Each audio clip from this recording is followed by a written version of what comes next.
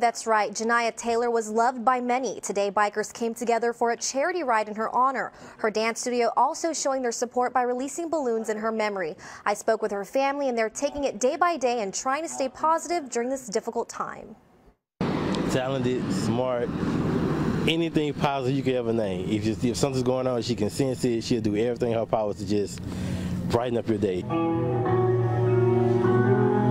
That's how family members described 11-year-old Janiyah Taylor. Taylor passed away in her sleep Monday. It's still unclear what caused the dancer's death. She had no signs of any struggles or anything. It's just like a natural pass. The Gulf Coast Bikers Association, a group Slaughter is a part of, came together for a charity ride. Just to pretty much show that she's loved by just more than her parents.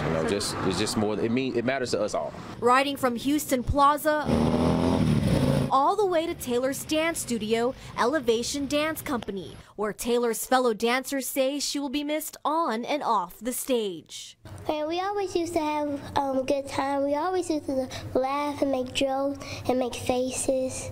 She was always a good dancer, and she was very vibrant, and I will remember her smile and how we used to stretch, and she was like the captain of the dance sometimes. The dance studio held a balloon release to honor the life of the young girl gone too soon. She's up there dancing way more than she could on Earth, God.